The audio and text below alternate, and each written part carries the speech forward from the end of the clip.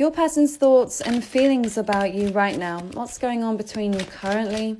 How are they feeling about you and the connection?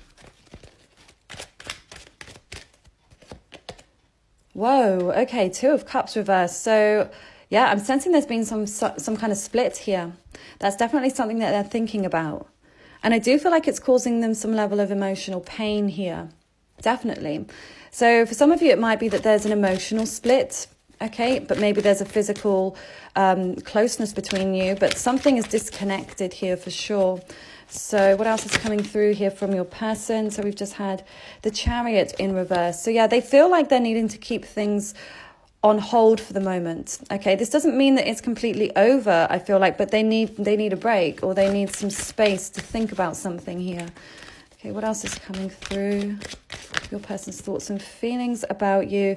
Knight of Swords. Okay, yeah, this person is giving a lot of erratic energy when it comes to their mind and it comes to their communication. So I sense that they're thinking about reaching out to you, or they're definitely thinking about you a lot, but their mind is racing. It's going round and round in circles.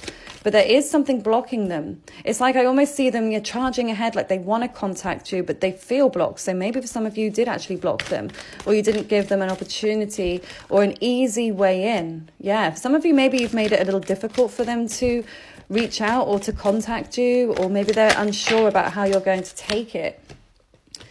Wow, yeah, because we've got the Three of Swords here, which is a very painful heartbreak energy. I mean, look at that image. Like, she is not happy. Okay, so this could be that there was another person's interference in this connection, or they feel like either that you've stabbed them in the back or they've stabbed you in the back. Okay, so either that the blocking, if you stab them in the back, is that they can't come forwards right now because they're in pain, or that they're the ones, they know that they've caused you pain and they don't know how they're going to come back and make it up to you. Okay, but we do have the Star card, so they are feeling more hopeful about this. I do feel like they see you as their wish fulfillment. Wow. Yeah, you're coming across in a really strong energy here. You're coming across as very grounded and secure, certainly in their eyes. Okay.